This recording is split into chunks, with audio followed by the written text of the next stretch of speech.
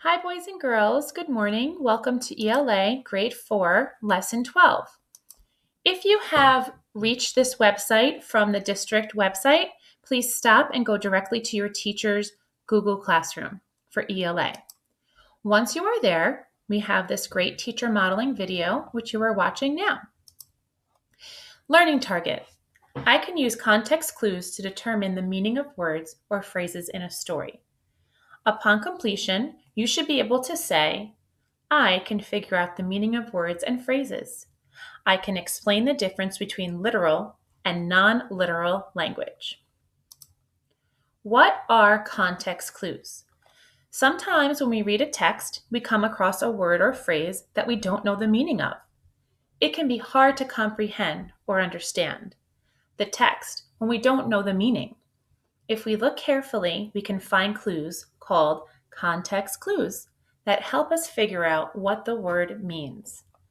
We would like you to now watch this brain pop video, and it explains context clues a little bit more further. When you are done, click on the next slide.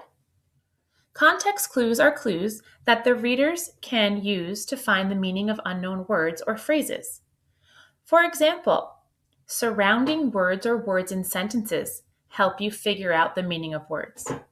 Pictures or illustrations is another way to figure out unknown words.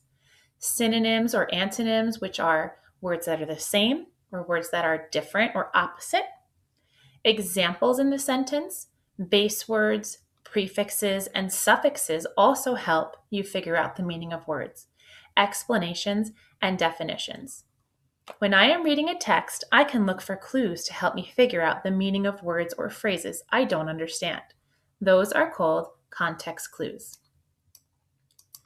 So when you go to the next slide, you're going to find a little activity.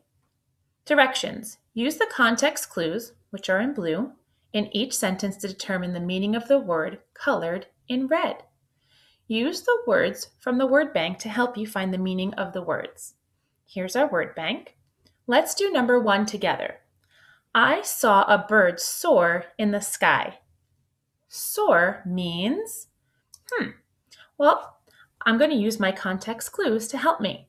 I see that I have bird and sky, and I know that birds fly in the sky, so I'm going to click on the word fly, and I'm going to get my plus sign.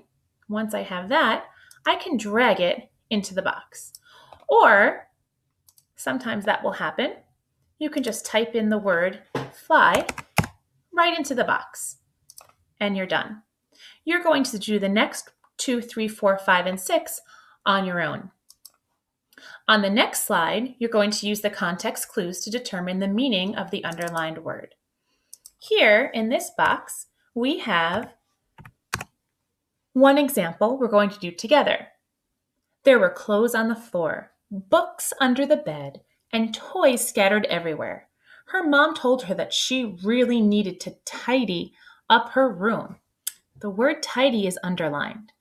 I need to figure out what the word tidy means. So I'm going to go back to the text and I'm going to think about what it could mean based on the words in the sentences. It could mean A, clean, B, leave, or C, look at.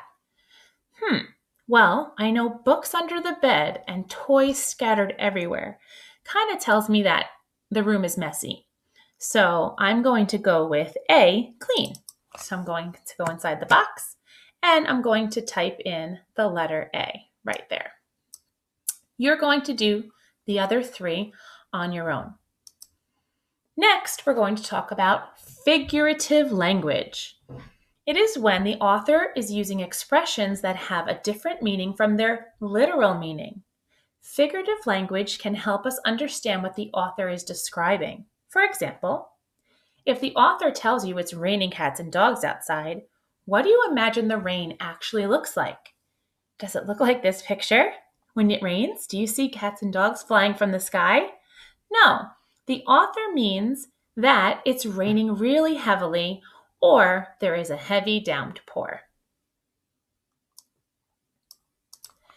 Next, we're going to try some things on our own. Here is one term you may have heard before, Time flies. Time flies when we are at recess. What do you think the author means? Well, let's look at the sentence. The bell rang. I was having so much fun that I couldn't believe we had to go inside already. Time flies when we are at recess. I wish I could stay out there for another hour. Time flies when we are at recess means, you're going to type your answer here. On the next slide, you're going to do the same thing, but the saying is, it costs an arm and a leg. Maybe you've heard that term before.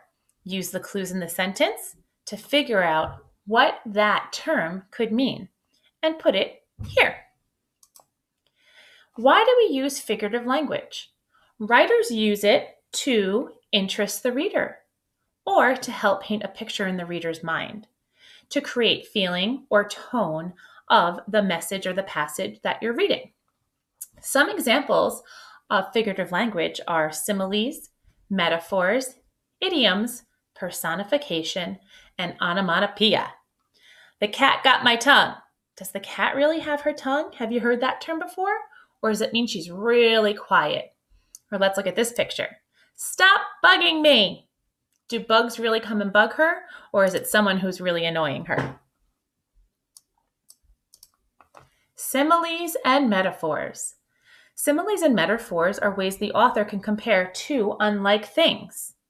Similes use the words like or as when comparing. Claire was walking as slow as a snail. That is a simile. Over here, we have your metaphor. Compares two things by saying something is something else. The brothers were two peas in a pod. They spent all their time together. So a metaphor is two peas in a pod.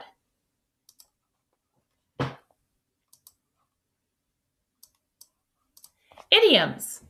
Idioms is an expression that doesn't exactly mean what the words say. For example, she spilled the beans, which just means she talked too much when she told a secret she shouldn't have. Over here, we have Mrs. Potato Head yelling at her son saying, "Don't you roll your eyes at me, young man." Does it really mean, is he really rolling her eyes at her? No. When someone rolls their eyes at their mom, it usually means that they are annoyed. Personification is when you give human characteristics to objects or ideas. The cupcake was calling my name. Can cupcakes really talk? Nope. But the author used it to describe how much that person wanted that cupcake. It was calling his or her name. The leaves danced in the wind. Can leaves really dance? No, but the author used it to paint a picture in your mind of the leaves moving back and forth with the wind. Onomatopoeia. Onomatopoeia is a word that sounds like the sound it describes. For example, the ducks quacked. Quack, quack, quack, quack. The cat hissed. Sss. Onomatopoeia is the word that it sounds like, and that's how you describe it. Here are some fun examples for you to look at of some more similes and metaphors and other figurative language. On this slide, you're going to give it a try on your own. You're going to choose one figurative language term that you learn and describe it on the cloud below. Here we have some rain or clouds. Let's look at the teacher's example. Here we have the sun. For simile, we have described it as the sun was as bright as a light bulb. For metaphor, the sun was hot like fire. Personification, the sun winked at me. Idiom, I was so hungry I wanted to eat everything under the sun. And onomatopoeia, the sun sizzled on the pavement. Now it's your turn to talk about rain or the rain cloud. Pick one of these figurative languages and write your own sentence. When you are done, you have two optional activities for vocabulary. One is for context clues, the other is for figurative language. Once you click onto vocabulary, remember it's very important you log on with your Google account in order to view the video. Once you're in, you hit play and you are all set to go. Hope you have a great day.